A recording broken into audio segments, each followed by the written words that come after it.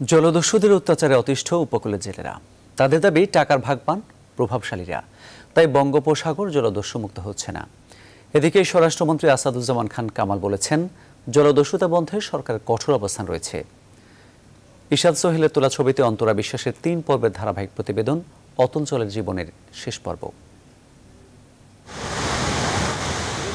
অতল জলের জীবন ভীষণ কঠিন। বহু কষ্টে যখন গভীর সাগরে পৌঁছায় জেলেদের নৌকা, তখনই হয় আক্রমণ। বঙ্গোপসাগরে জলদস্যুদের এই উৎপাত অনেকদিন ধরেই। হেলাল কবির আর টিটু মাঝি জানাচ্ছিলেন সেই কথা।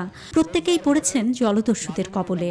কুতুবদিয়া, মহেশখালী, বাঁশখালী, হাতিয়া এই এলাকাগুলোতে জলদস্যুর প্রকোপ বেশি। আমার বোট বন্ধ আছে 3 মাস। 3 মাস ঢাকাতে ধরা বন্ধ করে রেখেছি।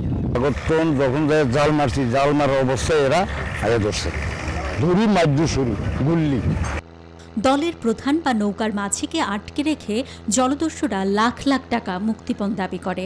মোবাইল ব্যাংকিংয়ের মাধ্যমে দিতে হয় টাকা, না দিলে নির্মম অত্যাচারের শিকার হয় জেলেরা। কখনো বা হারাতে হয় প্রাণ।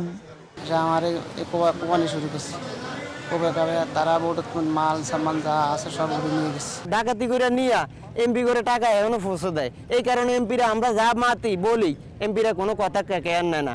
এমপির পরে উপজেলার চেয়ারম্যানের পরে এলাকার চেয়ারম্যান, এদেরকে যদি সাবসৃষ্টি করে তাহলে কি ডাকাত দমন হয় না? চোর ডাকাত কি এলাকার বাইরে নেই?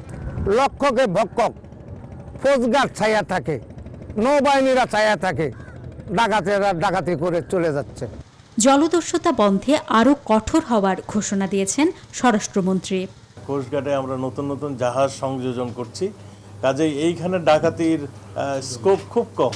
আমরা আপনারা ইতিমধ্যে দেখেছেন আমরা জলদস্যু মুক্ত করে ফেলছি সুন্দরবনকে।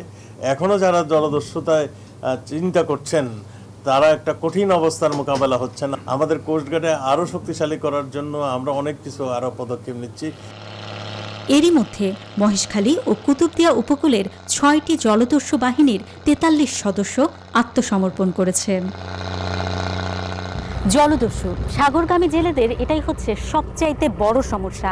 খুব দ্রুত এই সমস্যার সমাধান করা দরকার, এমন আশা এবং প্রত্যাশার কথা তারা সরকারকে বলছেন বহু বছর ধরেই। তাদের বিশ্বাস সরকার চাইলেই খুব দ্রুত এই সমস্যার সমাধান করতে পারে।